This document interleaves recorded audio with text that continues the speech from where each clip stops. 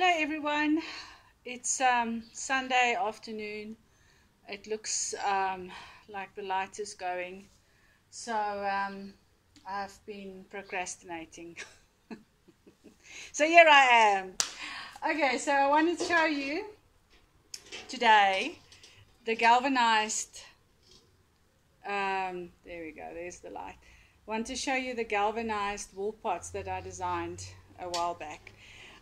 So with my years of experience, I know a few things about pots and a few things that people get wrong, or they don't get right. One of the things you need to remember when you plant on a wall is that you need to allow for enough soil space. Most wall planters don't allow for enough soil space. So I had these made by my wonderful connection that's been making galvanized products for me for years. And so we made a few different styles. We made them round, we made them half, we made them in 3 different sizes. I think that's 40 centimeter, 30 centimeter, no. Well, I'll have to check, but okay, something like that. And I think this is 20. Does it look like it could be 20? And these are just a different design, which I thought would be quite cool. I don't know why the light does that, but yeah, I just thought I don't want to pass this opportunity up to show you. So oh my word, no, I can't get it back. So yeah, wall planters. There are a few things to know about wall planters. You need to allow enough space. That's why I designed them so all of this area can be filled with soil, which is bigger than most opportunities. Then the other thing that you can do to promote the growth is to add something to the soil which helps the water to stay. Like vermiculite, I think, is one of the things. You get something that's like that gel stuff that you get in baby nappies that you can mix with the soil. It just helps the soil to retain the water. And these things are very multifunctional.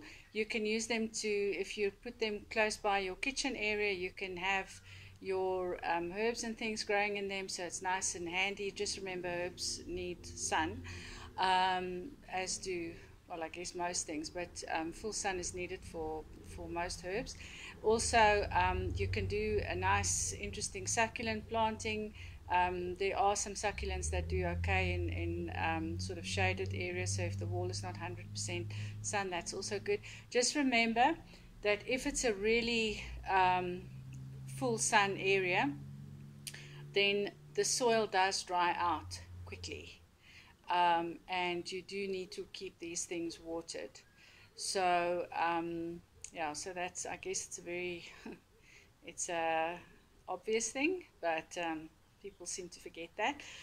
So the galvanized is one of my favorite products. It is cheap. We can make almost any size, almost any shape. We can do custom designs.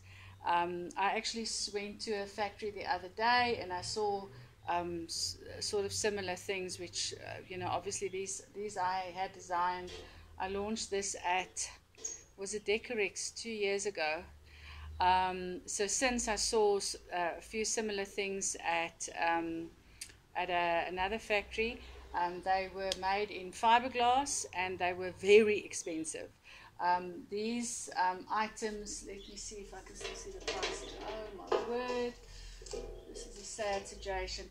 So you're looking at around sort of $350 for that big one, and then obviously small, less money for everything smaller. And you'd be looking, I think, well, I have to check, but like 800 Rand or something for other alternatives that I know of. So yeah, so I don't know. Let's see how this little Sunday afternoon video went. Have a wonderful afternoon. Bye.